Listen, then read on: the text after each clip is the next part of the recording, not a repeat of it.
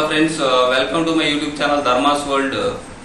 ఒక పక్క మనకి డిఎస్సి అభ్యర్థులకు ముఖ్యంగా డిఎస్సి 2018 అనేది ఒక పక్క ఉపాధ్యాయుల యొక్క పదోన్నతులు అలాగే బదిలీలు ఈ రెండింటి మధ్య మరి నలిగిపోతుందనే మనం చెప్పుకోవచ్చు. ఎందుకంటే ఇక్కడ గమనించండి, 2018 డిఎస్సి నియామకాల ప్రక్రియ పూర్తయ్యాక సీనియర్లు తమకు కావలసిన పాఠశాలలను బదిలీల్లో కోల్పోతారని ఎన్నో ఏళ్లుగా మారుమూల ప్రాంతాల్లో పనిచేస్తున్న ఉపాధ్యాయులకు అన్యాయం జరుగుతుందని తెలిపారు.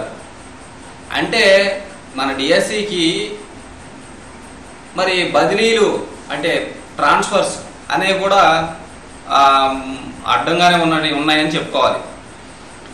వీళ్ళు ఇప్పుడు డిఎస్సి జరిగిపోతే మాకు అంటే ప్రస్తుతం వర్క్ చేస్తున్న సీనియర్లు ఎవరైతే ఉన్నారో వాళ్ళు కోరుకున్న ప్లేస్లో ట్రాన్స్ఫర్ ఆర్డర్ రాదేమోనని వాళ్ళు భయం.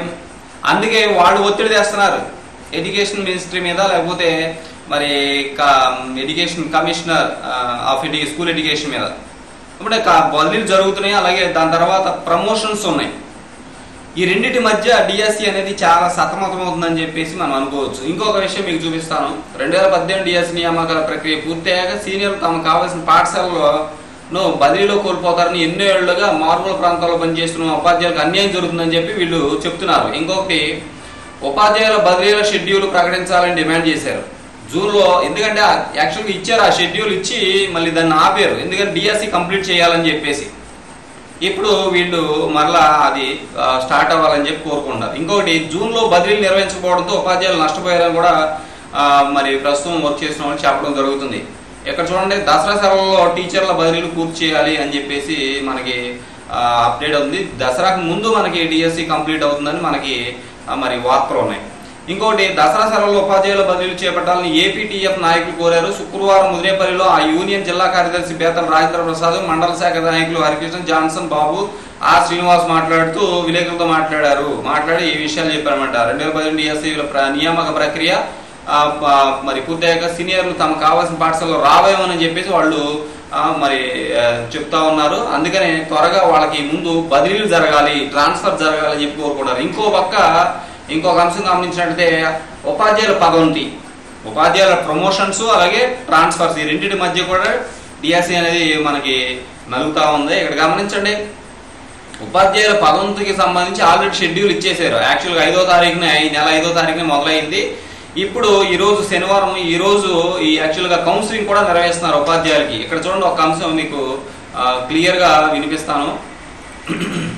ఈ పదోన్నతులు అయిన తర్వాత ఈ రోజుతో మనకి ఈ పదోన్నతుల ప్రక్రియ, కౌన్సిలింగ్ ప్రక్రియ పూర్తవుతుంది అనమాట. అంటే ప్రమోషన్ సంబంధించిన ప్రక్రియ అనేది పూర్తవుతుంది.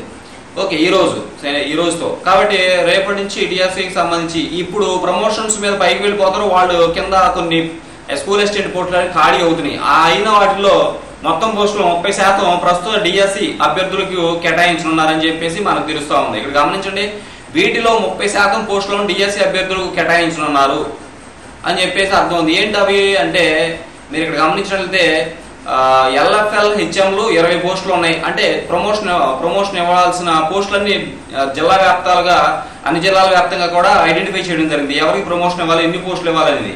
ఆ పోస్టుల్లో ప్రమోషన్ పోగా మిగిలిన పోస్టుల్లో 30% కూడా ప్రస్తుతం డిఎస్సి అభ్యర్థుల ద్వారానే మరి ఫిల్ చేయాల్సి ఉందని చెప్పి తెలుస్తుంది. ఇక్కడ చూడండి, ఆ పోస్టులు ఏంటి? ఎల్ఎఫ్ఎల్ హెచ్ఎంలు 20 పోస్టులు ఉన్నాయి. School assistant biological science 36, school assistant లెక్కలు 40, స్కూల్ అసిస్టెంట్ సోషల్ 62 మంది ఉపాధ్యాయ పోస్టులు ఖాళీగా ఉన్నట్టు చూపారు. వీటిలో 30% పోస్టులను డిఎస్సి అభ్యర్థులకు కేటాయించనున్నారు. మిగిలిన పోస్టుల్లో ప్రస్తుతం పనిచేస్తూ పదోన్నతుల కోసం ఎదురు చూస్తున్న ఉపాధ్యాయులతో భర్తీ చేయనున్నారు. ఇది ఉన్న పోస్టులన్నింటిలో 30% ప్రస్తుతం వచ్చే ఇప్పుడు డిఎస్సి ఏదైతే ఉందో అభ్యర్థులతో నియమిస్తారు. మిగిలినవి పదోన్నతుల కోసం ఎవరైతే వెయిట్ చేస్తున్నారో వారితో మరి సీనియారిటీ ప్రకారం ఫిల్ చేయడం జరుగుతుంది. అది ఇలా ఈ ఒక పక్క పదోన్నతులు, మరో పక్క ఈ ట్రాన్స్ఫర్స్ అన్నమాట. వీటి మధ్య మన డిఎస్సి కొద్దిగా కొట్టుమిట్టాడుతుందో అని చెప్పవచ్చు. ప్రభుత్వం వారు అలాగే కమిషనర్ వారు మరి పదోన్నతుల కంటే ట్రాన్స్ఫర్స్ కంటే ముందే డిఎస్సి కంప్లీట్ అవ్వాలి.